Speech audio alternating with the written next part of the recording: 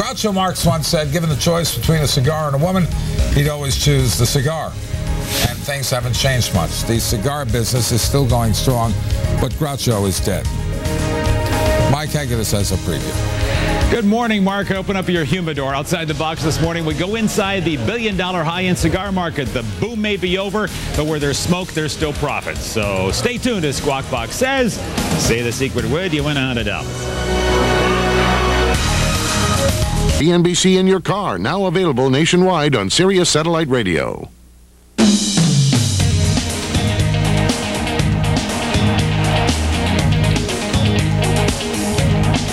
Outside the box this morning, the cigar boom may have gone up in smoke, but that doesn't mean there aren't still plenty of stogies out there. There's $1 billion on the table in the premium end of cigars, and our Mike Hegedus joins us now to light up the market. Have one. You know, I think there's more to come. Does anyone think this goes with my image? I think it goes with your image. Oh, it definitely goes. But the one I got for you later goes with your image, baby.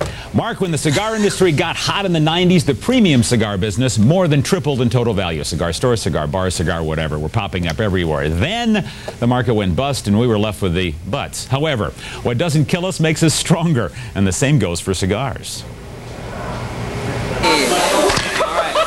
34-year-old Jeff Borsowitz is a survivor. You can see how nice and dark and oily this tobacco is. This is sun-grown wrapper. It's from Ecuador.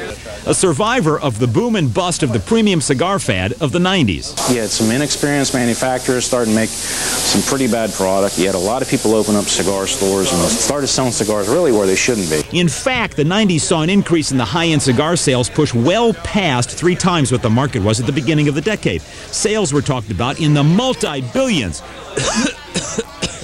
But when all that smoke cleared and the fad smokers had put out their stogies and the quickie cigar stores had gone back to selling ice cream, what was left? This the biggest Jeff Borsowitz. Yes, the world's largest retail cigar store. It's huge. There's 1.5 million cigars here at this store.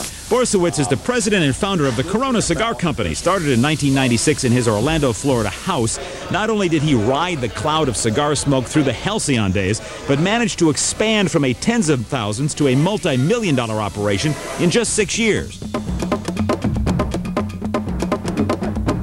He's managed to do it by covering both ends of the hand-rolled market and nearly every niche in between, from scantily clad ladies to branches of the armed forces. At ease, soldier. In all, he owns 12 different brands to the sweet spot of the cigar business. Smokers who took it up during the boom and have kept it up.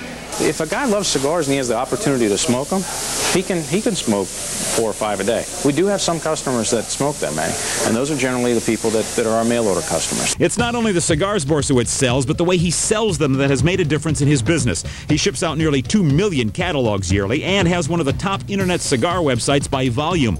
It is also something else that has made Borsowitz successful where others have failed. Drive. He's just scaled back from working 7 days a week for 6 straight years to 5, and he has never lost sight of his goal, $100 million in sales. That's our goal, and we're on track. We'll end up doing that. And you know, in Jeff Borsowitz's case, that just might be smoke. All right, we have some, you guys weren't in the service. These are the military branch cigars. So I think you're smoking the Marine Corps there or something like that. All right. More importantly, however, this, my friends, the official Squawk Box cigar box. All right. Let's look at that. And if you open this up, my friend, you'll notice that they are laser printed with the names, with your names in there, with a Squawk Box folk. Outstanding. Huh? Yeah. We just get Maria to smoke hers. But excuse me. That's not enough. Excuse me. Yes? None of these have my name on them. Oh, but wait. I see Bartiromo, Faber, Kernan. I see our producer, Quayle. I see Mike Hegedus. I don't see me. Because when it comes to cigars, look at that. You are the big cigar. You'll notice your name's on that one. You can play baseball with this. Don't let anybody ever tell you that you're not the biggest cigar at the desk. Look at this. Yeah, well. Look at this. This thing is gigantic. Yeah, well, smoke it in between. All right.